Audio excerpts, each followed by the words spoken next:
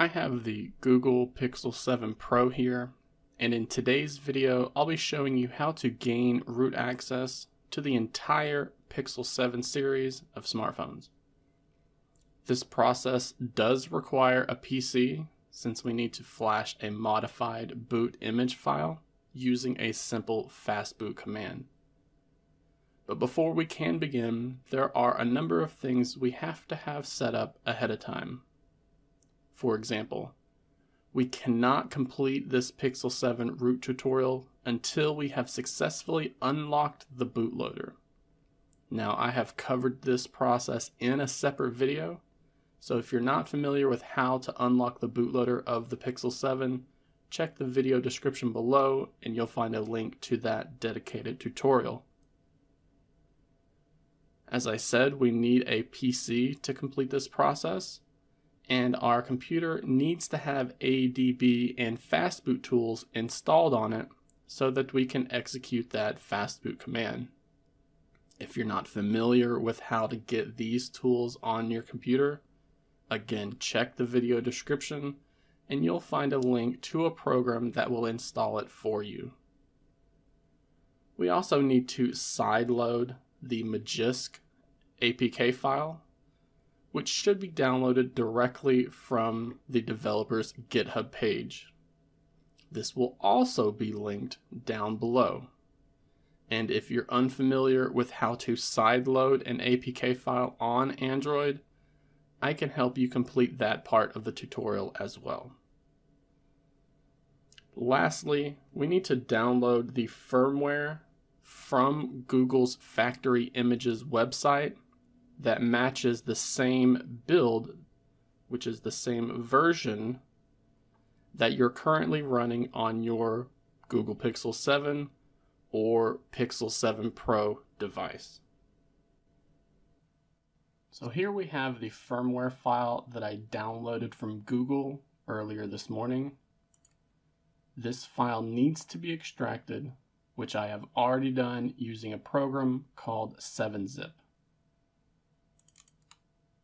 That will give us a set of files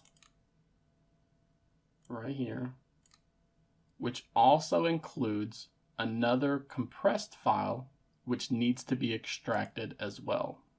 So we need to extract the contents of this file as well, which gives us these files. Now, in older root tutorials, we would be grabbing the regular boot image file, but on the Google Pixel 7 and the Pixel 7 Pro, things are done a little bit different. So instead, we're going to be grabbing the init_boot.image file. We're going to take this file, we're going to copy it from our PC onto our Google Pixel 7 device. Once we have that init boot image file on our Pixel 7, we're going to open up Magisk. We're going to tap on the install button that's within this top section of the Magisk application. And then we're going to select the select and patch a file option. That's going to bring us to a file picker, which we can then use to navigate to where we put that init boot image. And we're going to select that option. Now we're going to tap the Let's Go button right there. And we're going to wait for Magisk to patch this file properly. You can see exactly what's going on here. And you're going to see that we are outputting a file within the same folder that we had the original file in, but the file name is going to be Magisk_patched and then some numbers and letters.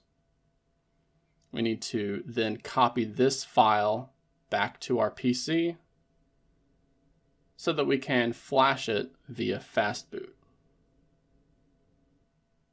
Now that we have copied that patched Magisk file from our device and back to our PC, we now need to boot this device into Fastboot mode.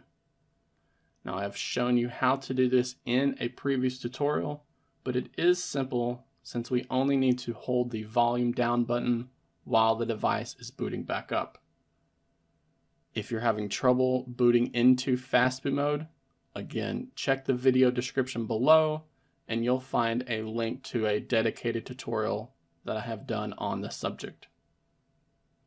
Once the device is in Fastboot mode, we're going to then connect it to the PC with a USB cable. You're then going to need to open up either a Windows PowerShell, a command prompt, or a terminal window within the same folder as our ADB and Fastboot tools, as well as the same folder as our patched Magisk file. And we're going to need to type out the command fastboot space flash space init_boot followed by a space, and then we need to type out that output file name.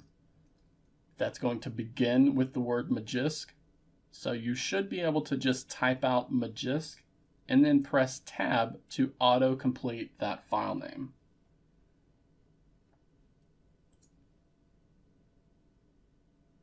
And you should see that that file has been sent to the init_boot partition. This could either be init boot A or init boot B. It all just depends on what your active partition is. And after the file has been sent, it should write this patched Magisk file to that partition. As long as everything went successfully, you should get a finished and total time message right here without any errors at all. After the file has been flashed to the Pixel 7 series, we can go ahead and start the phone back up like normal. So make sure the start option is highlighted here and then press the power button to select it.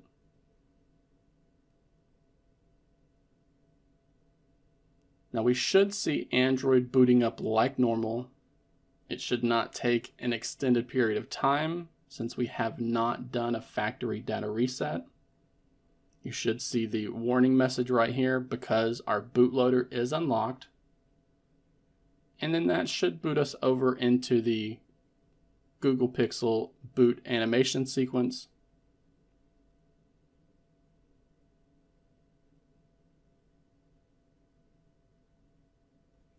And then takes us right into Android.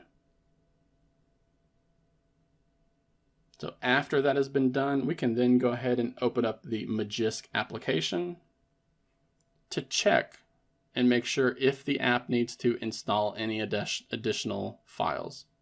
We did not get a prompt here, so that does not look to be necessary right now. We can look at the top and see that Magisk version 25.2 is marked as installed. And if you want, we can double check that by opening up the Google Play Store, installing a root checker application,